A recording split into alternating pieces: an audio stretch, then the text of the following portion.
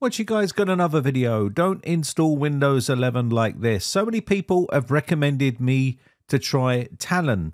It's basically an application you can download and then you run it on the system and it debloats Windows, uninstalls all the unwanted applications, does a bunch of tweaks and a bunch of other stuff to the actual operating system and makes Windows 11 more usable according to a lot of these people. So I did a bit of research and tried to download Talon onto a Windows 11 system, but as you can see, it was giving me a severe warning and blocking it completely and would not let me use it on the computer to show you guys. I did manage to get around this just to show you what Talon is, because I wanted to show you. And the reason why I don't recommend doing this is not because I think it's malware, it's because of all the headaches that you have to go through and the alarm bells that will be set off when you're trying to run something like this on a system. You can see I've turned off everything on Windows and it would not work. It would not let me run this application on here. I disabled all of Defender, all of the smart screen and stuff like that, and it still kept flagging the actual application itself. So I went to the website on GitHub and you can see it here. Talon is here. And you can download the version here. And you can see it gives you a few warnings. Once you get to this stage, it's going to ask you to save money, save time, and save your privacy in 2 clicks. Well, it would do if you could get it to run on a computer. I had to physically remove Windows Defender from the system so I could run this. Straight away, you get a red warning sign here. You can go to the 3 dots, click keep anyway, and now I've got the zip file downloaded. And once it's onto the system here, you can extract all of this and then try to run it. Unfortunately, if you've got Windows Defender on there, it's not going to let you do it. So I'll double click on this and run this as administrator. You get malicious file right here, unknown publisher. It's in red and it won't let it run. Click yes to run. You get a brief pop-up here saying threats found. Even though I've disabled everything, it says Windows Defender has been disabled. Close this window to proceed. So I went ahead and did that. And then you get this warning message here, which is normal. This is part of the Talon installation warning. And click OK. And I get another security alert. And then all of a sudden, you'll get a brief pop-up on the screen and it blocks it. So I had to go ahead and download this numerous times before then I had to physically remove Windows Defender from the system.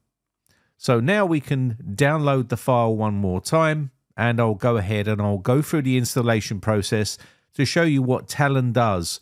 You can see the Defender removal tool there that I use to remove Defender. Now, I wouldn't suggest that you go and do this on your system. That's not to say that I think Talon is a piece of malware.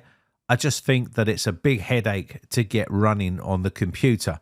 And I don't think you should have to remove any antivirus program to run any sort of program like this to debloat Windows. There's other ways of going about doing it, and I've made tons of videos showing you how to do it. Now you can choose your browser. Let's go with Brave here. And we're going to now say optional, install Raven software. Simple, powerful, privacy-focused, lightweight software designed just to work with the minimal distractions and hassle. What this means is going to remove Notepad and all that sort of stuff and use its own particular types of software on the system. And I'll show you that in a second once it's finished installing.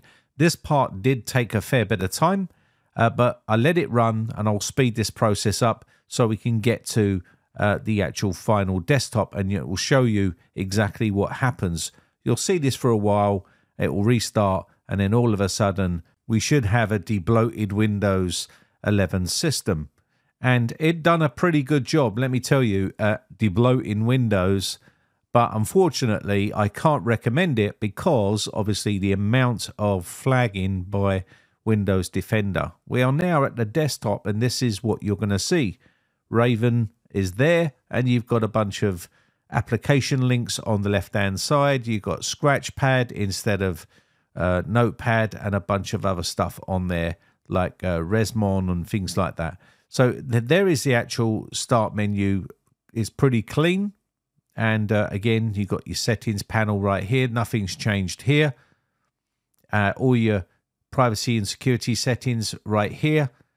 And this is running stuff on the back end. So basically, I think it runs Chris Titus text tool and a bunch of other stuff on the back end. So you don't actually see any prompt boxes or any sort of yes or no. It does it all for you on the back end. So it's a pretty painless procedure if you can get it to run on the computer. But why don't I recommend it? Well, at the end of the day, the reason why I don't recommend people do stuff like this is because it's getting blocked and majorly flagged by Windows Defender, and it won't let it run and it deletes the file. Now, how can I promote something like that if that's happening on a computer? If I actually said to someone, the link's in the video description, go off and download it and use it on your computer, and it did happen to have a piece of malware in there or a backdoor or something like that, then I would never be able to live with myself. So I just try not to promote stuff like this because at the end of the day, it is getting flagged and it's warning people not to install it or use it. That being said, I didn't find anything malicious in there. Now, the big problem I have is from a security standpoint, I can't recommend people do stuff like this. And I always say to people, if you don't understand something, then don't run it on your PC. You know, you're talking about an executable file which people can't freely look inside. And the same thing goes with code. If you don't understand what code is doing, then you're not going to know what's actually happening on the back end. And this is the big danger when you're running scripts or even executable files. And that even goes for tools like Chris Titus text tool. At the beginning of his channel, he actually mentioned how he doesn't recommend people run stuff like this on their PC. And then all of a sudden, that's all gone out the window and it's all okay to run stuff like this. I don't really recommend people go out and do a lot of this stuff unless you know what you're looking at or what you're doing. The processes are really reduced as you'd expect. That's just a simple registry tweak that does a lot of that stuff. But again, utilization, there's very little memory on here. We're on a virtual machine. But if it's getting blocked, like I've said before, you really can't sort of recommend stuff because people are going to jump in the comment section and start screaming, you know, malware, it's got malware in it, it's got backdoors in it, and everyone else's antivirus is going to be flagging it.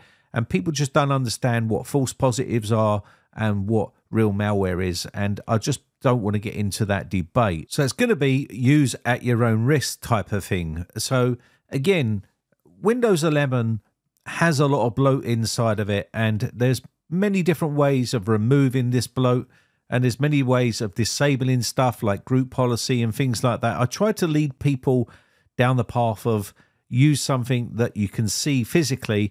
Windows has all the tools to do a lot of this stuff. It just takes a bit more time, and it's a bit more trustworthy when you're doing it yourself rather than running some script off the internet that you don't know what it's doing on the back end. So be very careful when you download scripts or download programs off the internet and running them on your PC, because that's basically how you get infected, and that's basically how you can end up, you know, having major issues. The same thing goes for Defender removal tool. It's an executable file that you have no clue of what's inside of it. They might show you the code on their website, but what is actually inside here?